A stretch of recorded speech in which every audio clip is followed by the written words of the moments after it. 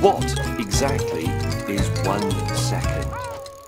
In the modern world, the interval of 1 second is an incredibly long one. Racing cars and athletes can be timed to 1,000th of a second, and even the basic computer controlling the fuel and ignition systems of a car can perform millions of flops, floating point operations per second. That's hardish sums in everyday language. But to divide a second up so precisely, we need to know exactly what a second is. Well, we know what it is because we can look at a watch, a mobile phone, a computer, a central heating controller, or any one of countless things that incorporate a clock of some sort. But before clocks, the second was a bit theoretical. But here's the weird thing about the second. The technology of timekeeping revealed it to us, but then technology forced us to redefine it. In antiquity, timekeeping was a rudimentary affair.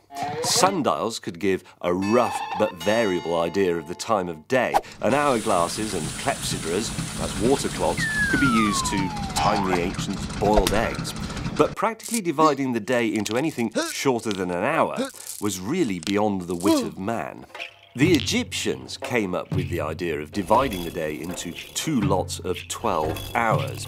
And then the Greek astronomers, including Ptolemy, watched the stars and defined the hour as we know it, and then divided it up sexagesimally, that is, into 60ths. The term second actually means the second division of the hour, a 60th of a 60th. But without clocks, this was really still just a subject for mental gymnastics rather than a meaningful way to time a naked Olympic sprinter, or coin a phrase such as, "Hang on a second, Aristotle." Mechanical clocks would eventually provide a means of seeing how long a second lasted. Once a mechanism had been perfected for moving a hand around a dial once every 12 hours, it was then a simple matter of gearing, and therefore arithmetic, to add more hands that showed 1/12 of that time, and then a 60th of that, and so on.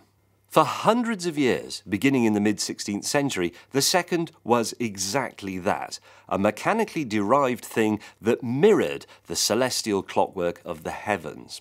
And since no mechanical clock can be truly accurate, minor discrepancies in our working out were irrelevant.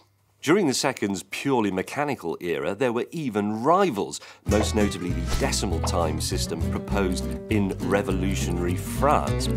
This never really caught on, but the French did at least make the ephemeris second, the one derived by astronomical observation, part of the metric system. It is 1/86,400th of a solar day. And that appeared to be that, until the arrival of atomic clocks in the 1950s. These perfectly accurate timepieces revealed that the rotation of the Earth in fact fluctuates randomly, and that the Earth, as a clock, loses around 0.6 of what we thought was a second every year.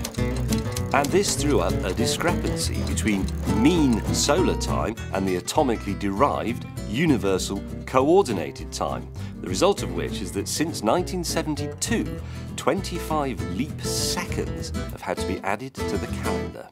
So, the old definition of 1/86,400th of a solar day was thrown out. In its place, the world's clock-watching boffins substituted this.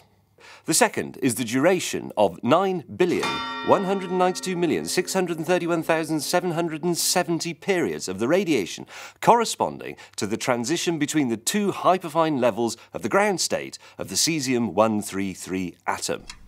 So now you know.